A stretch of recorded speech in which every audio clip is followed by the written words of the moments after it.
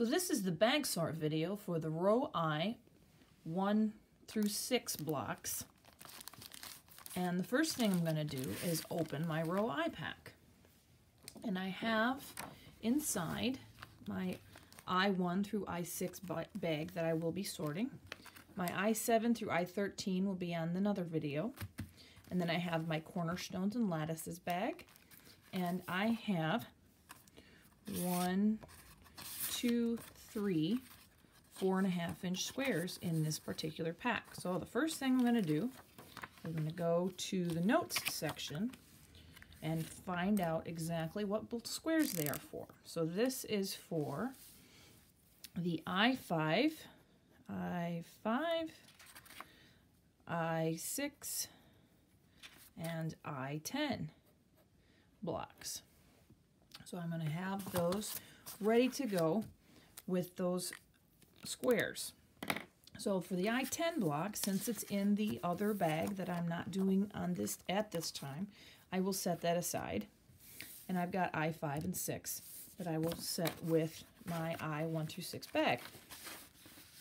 The next thing I'm going to do is I am going to see which blocks are modified. So I will get my spiral bound Dear Jane book and I will turn to I5. So I5, I will turn to right here and I will write EPP modified in a ballpoint pen because it doesn't smear right on the block.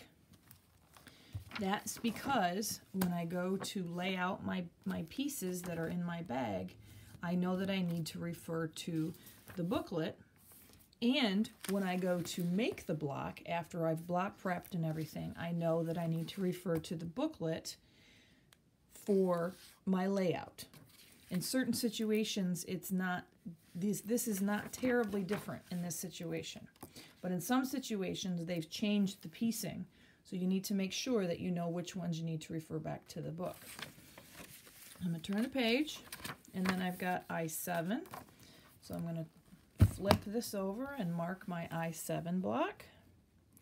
EPP modified. My next one is showing as I9. And that is on the following page right here. EPP modified. And I'm going to write all of these for the entire booklet so I can make sure that I get them all. So I've got I10, and I10 seems to be significantly simplified. So that'll be nice. And that's why I need to know that I have one square piece here, and this is one of the ones that uses a 4.5-inch block that I need to then applique pieces on instead of having to figure out how to piece this. Thank you very much, Paper Pieces, for simplifying this particular block.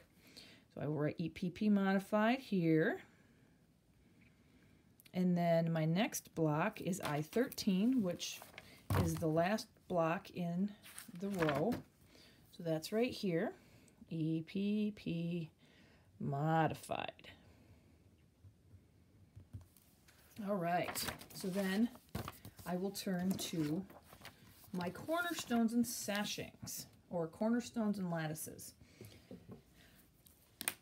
This is going to have what you need to put around your blocks. So you have sashings that you need to put between the blocks vertically, and then you have sashings that you need to put on the bottom of the blocks horizontally, because the H row is going to have the sashings and cornerstones that are going to end up being a part of the top of your I row. I have 13 blocks in my rows, which means I need sashings surrounding each one, which means I need 14 vertical sashings. So I will count out all my sashings. And that would be 5, 6, 7, 8, 9, 10, 11, 12, 13, 14 for my vertical. And then all the other ones are the horizontal. There's 13 blocks, so there's 13 sashings. 2, 3, 4, 5, 6, 7, 8, 9, 10, 11, 12, 13. And they usually give you 1 or 2 extras just in case. I will save these in a separate bag that I've been accumulating since I've started my quilt, just in case I lose them or I ripped them or whatever. And then your cornerstones are going to be the same number as your vertical sashings. So I need 14 of those. 4, 5, 6, 7, 8, 9, 10, 11, 12, 13, 14. And I have 2 extras, which is fantastic because you just never know.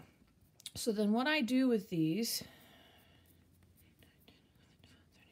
is I will take my pen and I will label these with a C, just a C, because if I get these mixed up with anything else, I want to make sure that I know exactly what they're for. And then I have a bag that I will put my sashing and cornerstone bits in. I have a sashing and cornerstones making of video available on my YouTube channel, and it talks about doing these in big chunks. And so I have a bag in my packet that I keep as a running total. And so this has got little bits. These are not long enough for sashings, but these are big enough for cornerstones. And I will put them in here, and as I get there, as I get some time, I'll glue them, and then other times I'll sit there and I'll baste them, and it just depends, but I will mark which rows I've done. And so now that I'm going to put my I row in here, I'm going to write, obviously, the letter I. And so that way I know how many I've gone through. On my sashings, I'm going to actually write the word sash because that's what I've chosen to do. I'm going to put these in my bag, and I'm not going to sit here and make you watch me write the word sash, but I will do that at another time. And for now, I will just put them in my bag. And I also have a bag of pieces that I've pre-cut to put my sashings onto, because it's a lot easier to do these in giant chunks. So I'm going to also put my I on here so that I know that I'm ready to do my I. I will count out 27 pieces, which is 14 plus 13, and I will put my 27 pieces for my sashings into my other bag with my actual paper pieces. So then I will set that aside.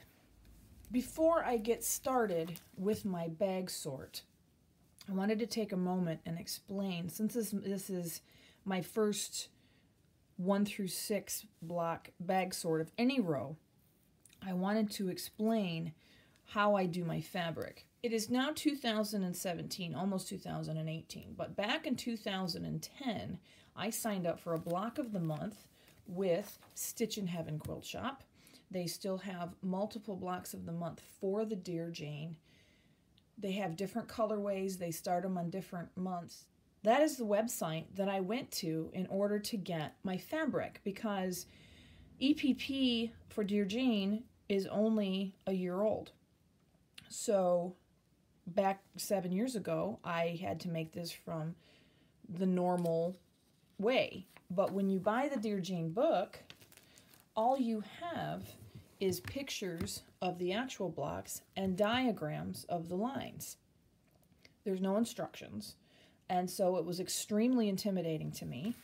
And what I really liked about the Stitch in Heaven packs was that it broke it down. This is month 14 where I happen to be. There is 8 blocks and 2 triangles per month. So I happen to be on the beginning of a row, which is weird, and then a beginning of a triangle row, which is weird.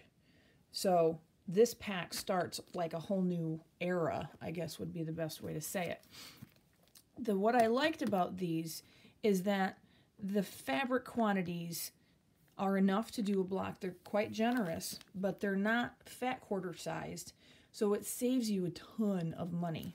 The other thing I loved about this, especially at the time, is that it came with suggested instructions for all 10 blocks in the months. And so for the block of the month price, which I'm not sure what that is after 7 years, for the block of the month price, not only did you get a smaller quantity of fabric to help you be more economical, but you also got instructions for 10 blocks within 1 month. So these are the focus fabrics, and they list exactly which ones they are. This is the one that they used to emulate the original colorway. So I haven't selected any of my fabrics. I have used these month packs. And then the other thing that's in here, so you've got all these focus fabrics, and then you have 5 different background fabrics. You use 1 piece per 2 blocks. And so I will go through, and I like to pick which backgrounds I use with which blocks based on the size of the pieces of the background of the block and the color of the fabric and all that kind of fun thing. So you do have some freedom from that standpoint. But it's been very freeing to not have to find prints and all that. So, you know, you've got, this is like little leaves or something. I think they might be actually berries, but they kind of look like little angels to me, and hearts, and you get the idea. So that is my little secret for those people who have wondered where I've been picking my fabric. The trick is I didn't. So I will take my focus fabrics, now that they're already assigned anyway, and I will, you know, 1, 2, 3, 4, 5, 6 will be in my 1 through 6. I block 1, 2, 3, 4, 5, 6 will be in my... So I will take the first 6 fabrics to here, and those are going to be the fabrics that are going to be for these blocks. And then I will pick which ones I will use for this. So what I do is I disregard these for now, and I'll set those aside, and I will sort my blocks, label my blocks, and put my focus fabric in my baggie, and then I'll go back and figure out which ones I want with which backgrounds. So let's get into this. So I'm trying to get these out. You gotta make sure that you're not gonna pull them out and force them out. This one was getting caught. So I'm gonna then set my bag aside. Sometimes I'll sort a few blocks out and then I'll put them back, and what I'll do is I'll cross this off and label whatever blocks are left in my bag in case you don't get to sorting them all at one time. So the first thing I do is dump these out, and then I will take my Dear Jane book, especially when that's where I have to find the sizing of my pieces.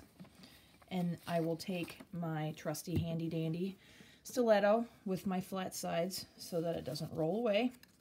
And I will start picking out pieces. So this has got some giant squares in it, which happens to look like they match up here. And just to confirm, I will make sure that these are both the exact same size, because sometimes they vary slightly. So these seem to be the same size. So I will assign these here. And then I have 9 plus 9, 18 different squares of all the same size. So it's just a matter of finding all those squares in this pack. And these are also squares. So what I'll do is I will pull all the squares out that I can find. And in this case, that's going to go here. So you can do multiple blocks at one time. And if you're really brave, you can open up your spiral bound book flat and do 4 blocks. I'm not that brave. But the reason I use my stiletto is because in things like this, I want to make sure that I get these laid out.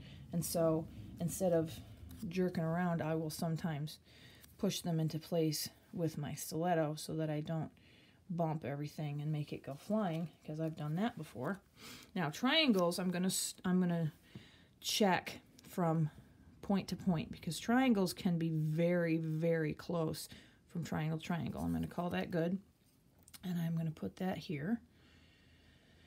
So I've got all these pieces, and what I do as I'm doing the sorting of pieces that are obviously not for this block is I'll kind of put them in little piles by what kind of pieces they're all. So I'll do, if there's a weird shape, I'll put weird shapes together, like in this case, that's a weird shape, so I'm going to put those together. I will find more squares, find more triangles, verify my triangles, and all that fun stuff, and just work on this. All right, so I've found my I1 and I2 pieces all on here, and I've laid them out. So I'm going to start with, in this case, I'm going to start labeling I2 because I'm right-handed, and so when I lay my hand down, if I do I1 first, I'm going to bump my I2 block. So I'm going to start labeling I2. And I will write I2 on every one of these pieces. And I have to hold them down so I can write on them. Otherwise they move and I can't write on them, obviously. So I will do all of these blocks. All right, so I've written on all my I2 blocks with my extremely fine point Sharpie. I guess it's called ultra fine point Sharpie. And now I'm going to look at my picture and figure out which ones are focus fabric and which ones are background. So in this case, the dark fabric is the focus fabric, and I'm going to take a Sharpie and put a dot on the ones that have focus fabric. And that's all of these outside ones, and then 1, 2, 3, 4. So the ones with the dots have focus fabric on them. Then the next thing I'm going to do, because I have my fabrics already selected, while I have this laid out, I'm going to take my fabrics and I'm going to see if it's directional. So this is my I2 fabric. And if I hold it this way, it looks one way. If I hold it this way, and I call this 360 directional, which means it looks different from every single 90-degree angle. So it has to be the same way, exactly orientated on the block if I want it to be lined up on my block. So what I'm going to do is I am going to put arrows on my focus fabric blocks to make sure that I have them all in the right direction. And this block is on point, and I can tell based on my preferences and the way that I know this that I want these to be going up. So I will put an arrow of the same direction on every single one of my red dotted blocks, so that when I pull these out of my baggie, I know that every one of these is going to be orientated right. Because if I look at this block and then I look at this one, when I pull them out of my baggie, they look exactly the same. But I know that the side that it's written on is the side that is the back, and that these are maybe the same shape, but for a directional fabric, oh, this one's got to go this way, and this one's got to go this way, so that I know which way the fabric's going to be pointing. So at this point, this is all done being labeled, and I will take a baggie, and I will swoosh it all into the baggie. The other thing I will do with swooshing it into the baggie is I will take, this is a Post-it note sized piece of paper, but it's not a Post-it note, because if you use a sticky piece of paper, you're going to end up having pieces stuck to it. So I'll just put I2, and I will stick that in my baggie, and then throw all my pieces in there. So now I have all of my I2 pieces in my baggie, and I'm going to then take my focus fabric piece, and I'm going to fold it, lightly fold it up, and stick it in my baggie with it, so I have everything together, so that when I go to block prep, it's all ready to go. Now I have focus fabric pieces and my giant label. That one is now done.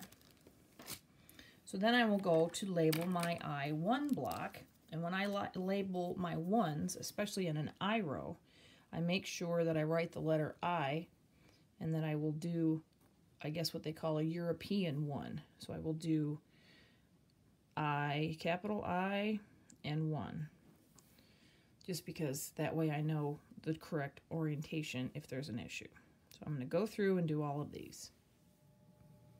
So now I've got all of my I1 blocks labeled, and as you can see, I've bumped it, but they're all in the same general layout. If I bumped it enough, I'd have to actually physically go back, and that's what I'll sit there and I'll do with my stiletto, is I'll line it back up and make sure they don't overlap each other and that kind of a thing. So anyway, so they're still in the basic general orientation, and I'm going to look here to see what my focus fabric pieces are, and you've got the big squares are focus fabric, and then these 4, and then these 4.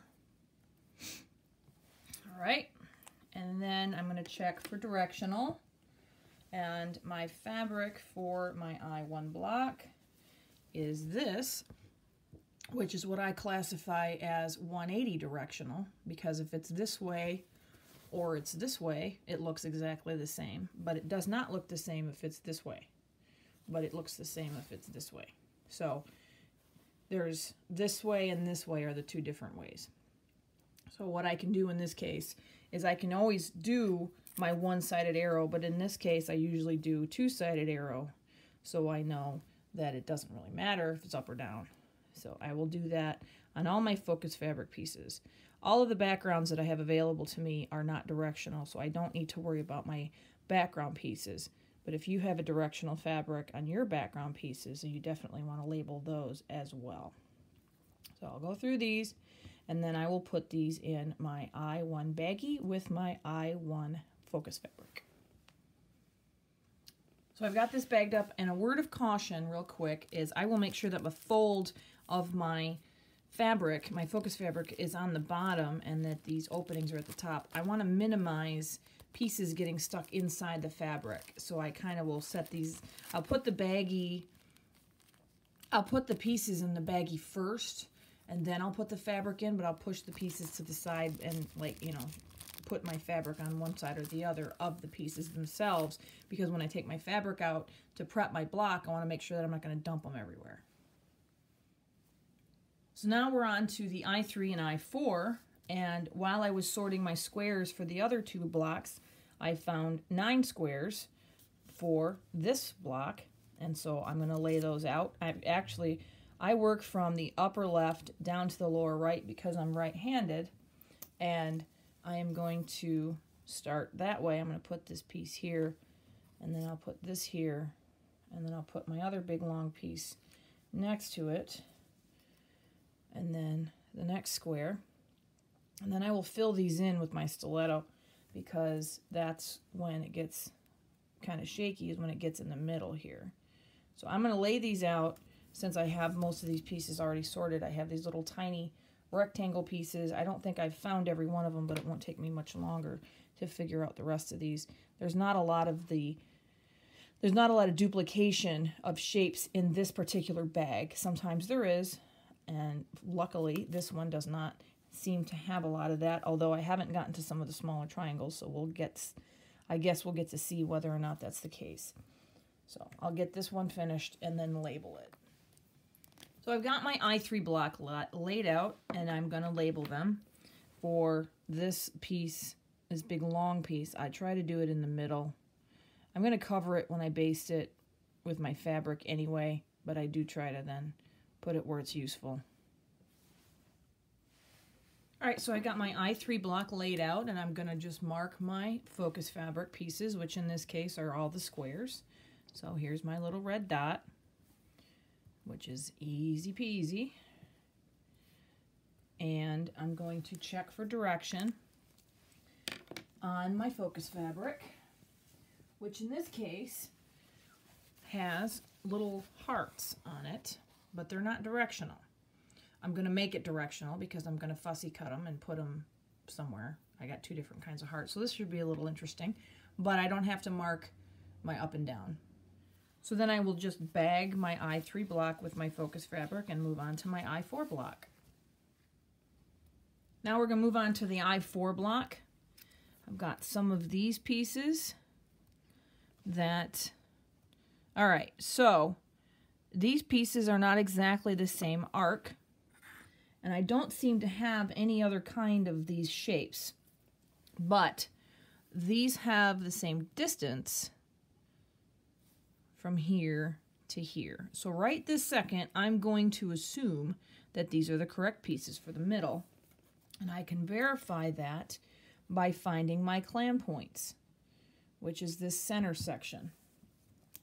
And I have 2 of those for this particular pack. I have this one, which is obviously way too big, and that means that this one is the one that's left. So I'm going to slot this in here, and it fits real nice into this corner. And this is the part where the stiletto lineup makes a big difference. So I'm just gonna put these here, and then come in here with this one. This is kind of touchy, but that's okay. All right, and then I gotta go get number 4, which is right here to my left. Number 4 slots in here like so. So this is an example of how the math that's needed for the paper pieces is similar, but not always exact to the book. So this square fits exactly into the book square, but these pieces aren't exact to their drawing. But that's okay because it's going to look the same. So then we've got all these different triangles. This triangle is the same size as these two. So you've got 2, 3, 4 triangles in each corner of the same size, and then you've got these 4 bigger triangles. So I'm going to take this and line these up to check them. And I am going to check every single one. I've had some really bad luck with some of these triangles, and I'm going to check these as I go too. So some of these bags have triangles that are separated by, I think one of them I had a 64th of an inch or maybe a 32nd of an inch separation between the two. And it doesn't sound like much, but if you have 8 triangles that have a 32nd of an inch off, that's a whole 1/4 inch. So it does matter. I didn't check that triangle. Yeah, okay. It does matter when you're looking at space over an entire block. So while sometimes the blocks aren't, sometimes the pieces aren't exact to the book, you have to start with the assumption that they are based on what you have. You have to look at the whole bag. If there's one bag, if there's one block that has very similar pieces to another block, then you just have to be very, very careful. And we have run into this in a couple of situations. There was a Facebook discussion of a row that I haven't even made yet, which happens to be the L1 through L6 bag. And there's a block that lines up with the center of one block, but it's not the center of that block. It turns out that the center of the block is actually another square. And I think it's like L3 to L6 or something like that. So I'm going to cover that when I get to that point. But I like to solve problems, so I went ahead and sorted that to see, this was before I was making videos, sorted that to see exactly how that worked out. So I'm going to finish laying these triangles out and seeing what I got going on. All right, so I've got my I4 block sorted, and I'm going to label each of my pieces with I4. All right, so next is to label my focus fabric, which the clam point center is my focus fabric, and then my larger triangles, 3 and 4, and then the triangles that point that way. I don't know if there's a special name for them, but those. So then I verify I got the middle, and then these 4 triangles, and these 4 triangles, 2, 3, 4. And then, of course, I will check for directional, and I don't have a directional fabric. I don't think I have a directional fabric for this. I guess it just depends on what part I put where. So I will probably fussy cut this, but I'm not going to worry about directional. Okay, so now on to I5, and I come to my I5 EPP modified.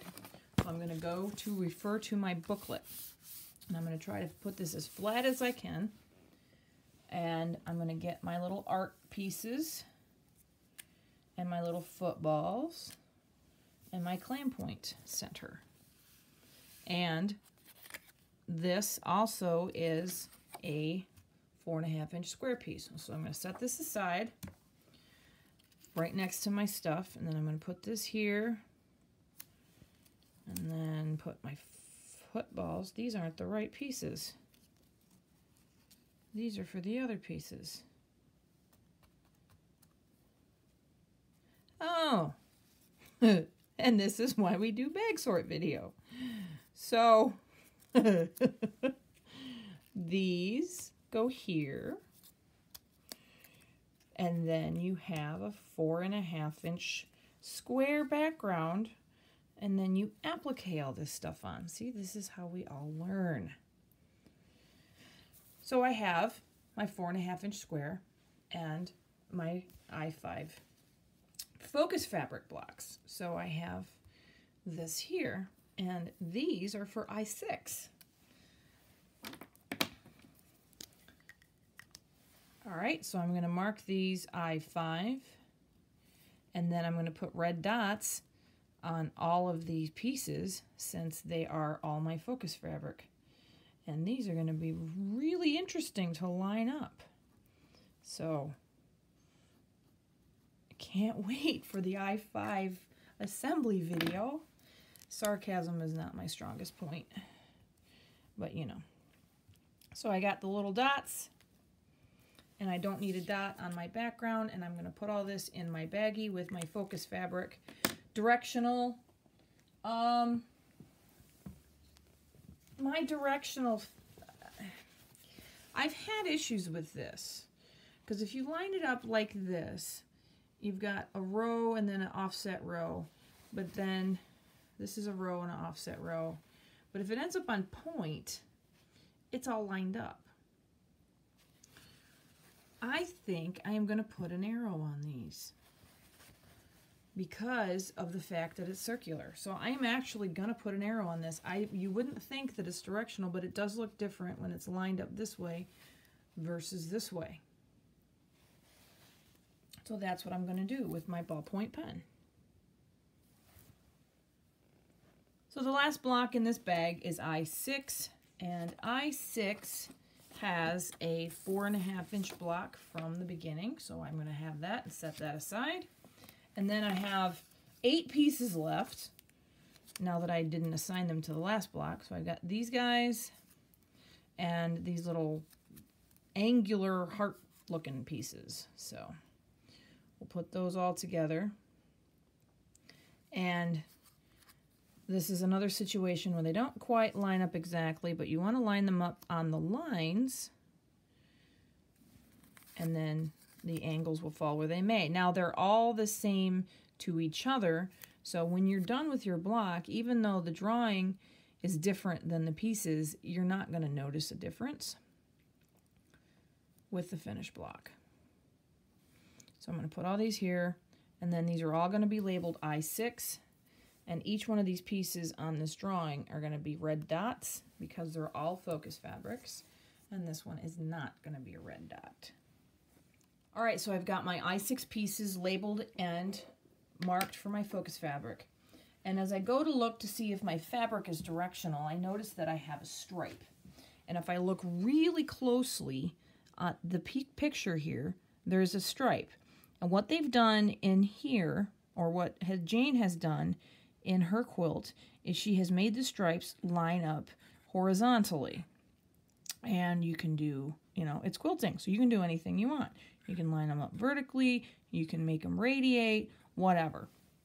I am going to make them radiate because I like the way that looks. So my striped fabric is right here. And so I'm going to put this one like this one like this. And in order to do that, again with the ballpoint pen, I'm going to put an arrow pointing out. And just in case I'm confused when it comes to how when I get to my I6 blocks, which may be a while, depending on how quickly I have availability to work on this, I'm going to actually write on my book the direction of the arrows in the same place that I wrote them on the pieces. So that way I know that I did them the specific way. So I'm going to have arrows here, here, and here. And since my blocks or my pieces are already labeled, it doesn't matter if I scoot them around. So I'm going to stick them all in my bag with my focus fabric, and then I will be done with my I1 through I6 bag sort.